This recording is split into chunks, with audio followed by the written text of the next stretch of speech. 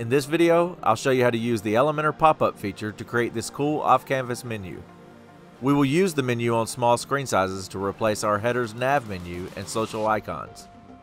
Please support our channel by liking this video and by subscribing to our channel for more tutorials. Let's get started. For this tutorial, you'll need the Elementor plugin. Also, I always use the Elementor Pro plugin and the Steroids for Elementor plugin. We also already have a header created that we will be using for this tutorial. If you'd like to learn how to make this responsive sticky header that we're using, check out the video linked in the description. So when you use the Elementor nav menu, from default it has this built-in responsive mobile menu. The problem is that it doesn't look great and it isn't easy to customize.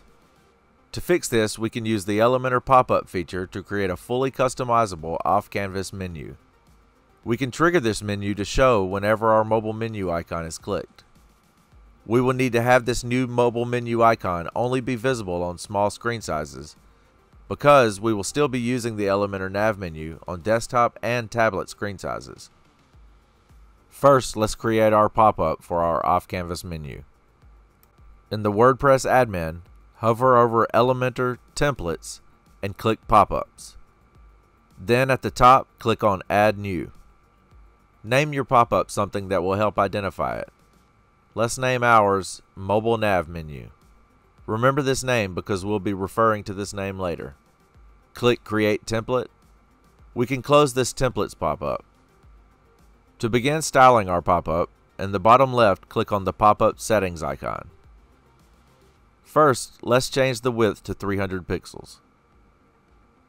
Then we'll change the height to Fit to Screen, which will stretch the pop-up from the top of the page to the bottom of the page.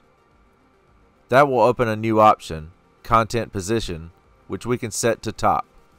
This will make our content vertically aligned at the top of the pop-up. Next, let's set the horizontal position to right. That moves our pop-up to the right side of the screen. We can leave vertical position alone, and let's keep the overlay set to show. Here's what it looks like without the overlay. We'll also keep the button set to show. Now for entrance animation, this changes how the pop-up transitions into view when activated. Since our pop-up is attached to the right side, it's best to do our animation in from the right. The most natural looking transition is sliding. So let's choose Slide In Right. You can play with this to find a style you like. For exit animation, you typically use the out version of your entrance animation. So let's select Slide Out Right. For animation duration, 1.2 seconds is pretty slow. Let's change this to 0.5. Now let's click on the Style tab. Here you can change the background. I'm going to set it to a solid color using this green that I had previously saved. I'm going to leave everything else here set to default, except under the Close button I'm going to change the color to solid black. You can also change the size of the Close button, but I think the default size works well. There are more settings under the Advanced tab, but we'll leave those alone. Now let's add our content to the pop-up. We'll start with the nav menu. Let me drag a new nav menu onto the pop-up. Then we'll change the layout from horizontal to vertical. I'm also going to remove the hover effect by changing pointer from underline to none. Also, if you click on responsive mode and change the screen size to tablet, you can see the nav menu switches to a hamburger icon. Let's get rid of that so the nav menu is visible on all screen sizes. Under mobile drop-down, set breakpoint to none. Now let's add some styling to the nav menu. I'm also going to throw in our logo and some social media icons. I'll speed this up to save time.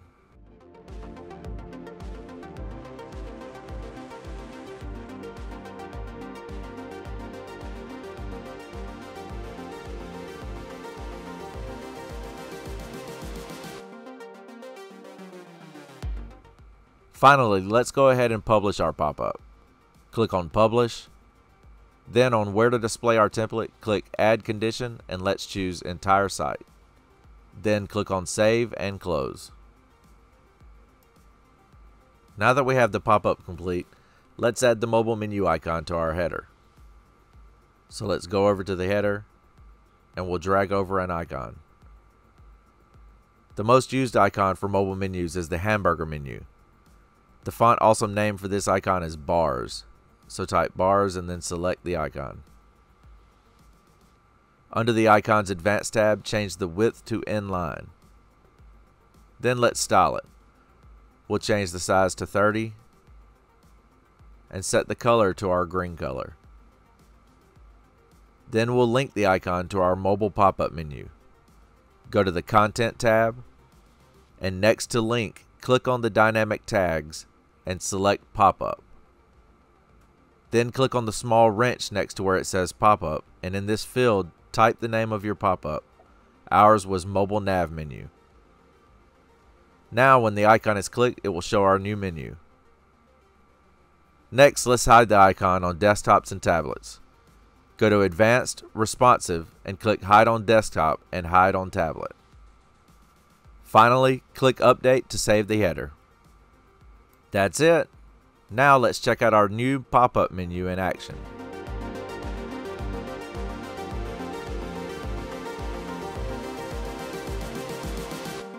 That's all for this video.